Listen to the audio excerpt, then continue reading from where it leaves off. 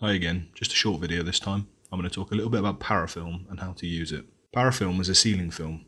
It's made from a blend of plastics and paraffin wax, making it stretchable, moldable, waterproof, odorless, semi-transparent and self-adhering, giving it a wide range of uses in labs. In mushroom growing, we use this as a way of sealing agar dishes to keep them sterile. It's also used around bottles and master slants. It's pretty straightforward to use Parafilm. Just take a piece, stretch it, work it around your dish and stick it to itself.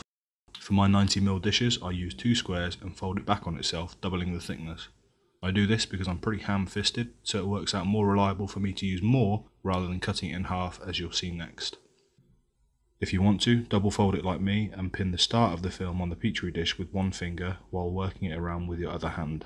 Stick it to itself and make sure it's sealed all the way around. You can also cut it horizontally, doubling the amount you can use, and do the same thing. You could also use a whole sheet like this, but it's quite wasteful. You could just use cling film, or micropore tape, or even regular tape.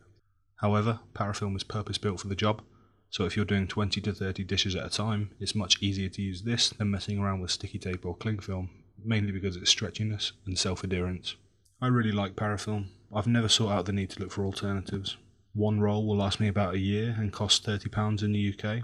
It's about 76 metres long and 50mm wide. It comes in all sorts of shapes and sizes though. There is another brand called Nescafilm, but it's not as common, at least in the UK. A couple of downsides to Parafilm are it tends to dry out and become brittle. I guess this is because the petroleum-based wax evaporates off, so if you have slants you want to keep for a while, treat them with care and reseal them every year or so. My lab is in my garage, so when it becomes colder, the film is far less stretchy, so you may end up snapping or tearing the film as you try to stretch it, so keep it at room temperature, not garage temperature. It can also be a little bit fiddly to remove the paper backing, especially when you have gloves on and massive ham fists like me. I find tearing off a corner of the film and backing gives me a purchase to hold on to, and then I'm able to separate the two. Parafilm does allow small amounts of gas exchange, but my celium is probably able to survive with the air that's captured inside the container. Parafilm isn't something you would want to use instead of a filter. As a bit of a shameless plug, I sell 5-metre lengths of it in my shop if you want to try it out before buying 76 metres of the stuff. Any questions, feel free to ask below. Cheers.